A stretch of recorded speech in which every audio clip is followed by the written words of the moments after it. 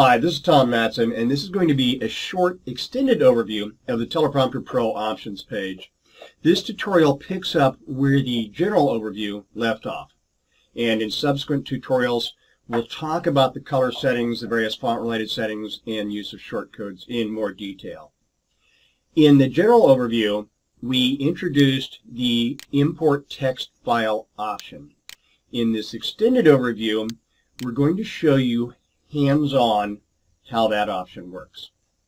Now, the first thing that we will do is select a text file. So I'm going to go ahead and grab one from my computer, and I want you to notice how it immediately populates the import text display box.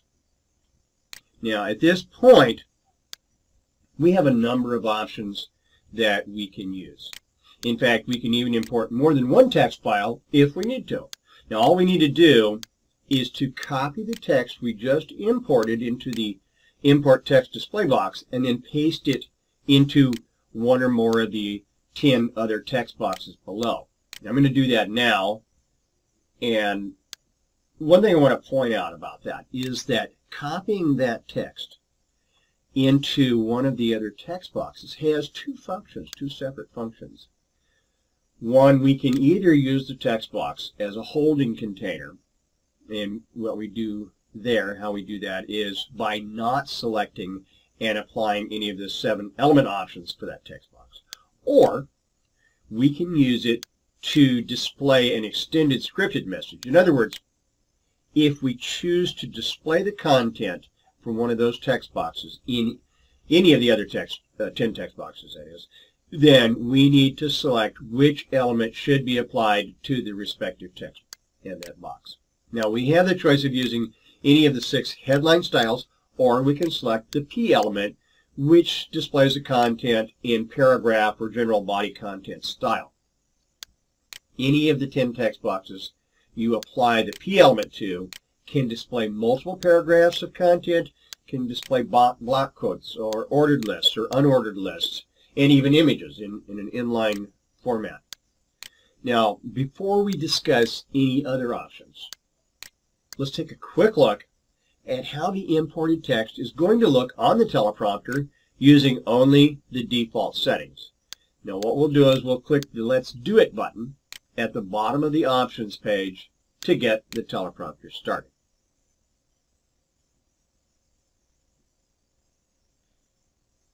As you can see, there are no headlines, there's no bolded words, there are no emphasized words, there's no spans, nor there are any speaker-specific content, and there's no additional formatting to this text other than the basic default settings. Now, I'll show you in a minute how the teleprompter delay affects the start of the teleprompter, and I'll also show you how fast the teleprompter scripts can be run. But for now, let's jump back to the options page.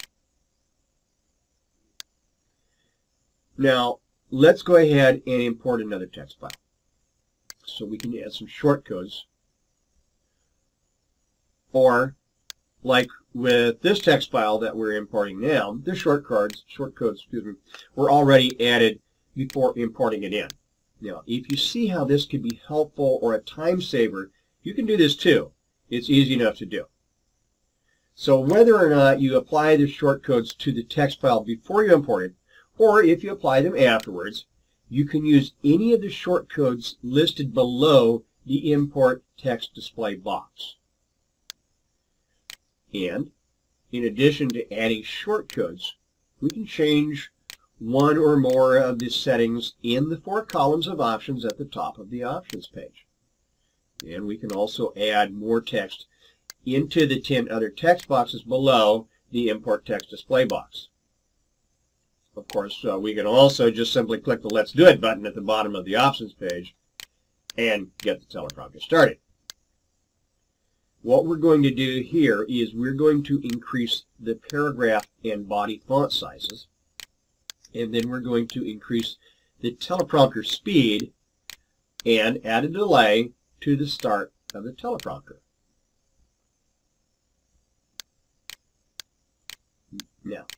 Now we've made a few changes. So after we've made a few configuration changes, Let's make sure that we have the correct elements applied and hit the Let's Do It button one more time. But before we hit the Let's Do It button, let's go ahead and copy and paste in some headlines into the text boxes below. Let's do that. I think that'd be a good idea so we can see how those will display too.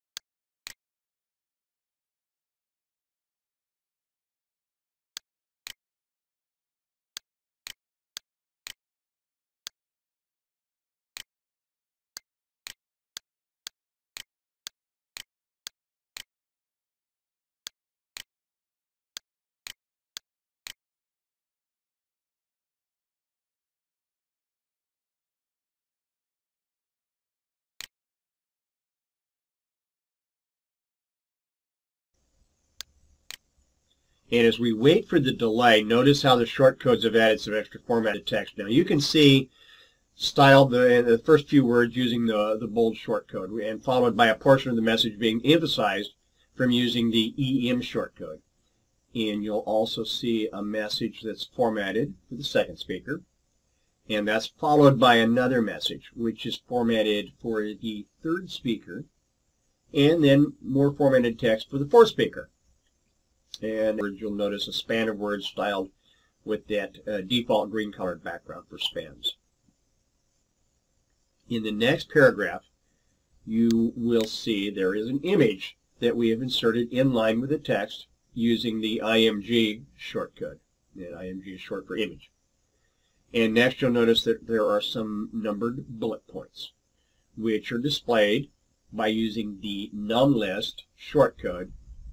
And then we nested each bullet point item using the list shortcode. And if you drop down just a little bit as you go down in the teleprompter here, you'll notice a little below the numbered bullet points, you'll see a regular list of bullet points without numbers. This was formatted the same way as the other bullet points, except we wrapped the bullet points with the list shortcode instead of the numList shortcode. Same basic premise as the numList, just a different wrapper. Now the only other two things that I really wanted to cover in this extended overview was to show you how the front end of the teleprompter is responsive to your device or monitor screen size, and also show you what the defaults look like for the 6 different headline styles. Now you can see how the teleprompter scales up or down with your screen, the same as it did on the options page. So it's responsive front end and back end. And as you look at the headline styles, you'll notice that they're somewhat self-explanatory. You have the an H1, an H2, an H3, you have an H4, an H5, and an H6 elements applied to 6 short headlines prefixed Latin excerpts. And that's all there is for this extended overview. It went a little longer than I had hoped. However, watching the general overview and this extended overview should provide you with a basic understanding of how to set up and use Teleprompter Pro. So go ahead and start using it now. If you have support questions, let us know.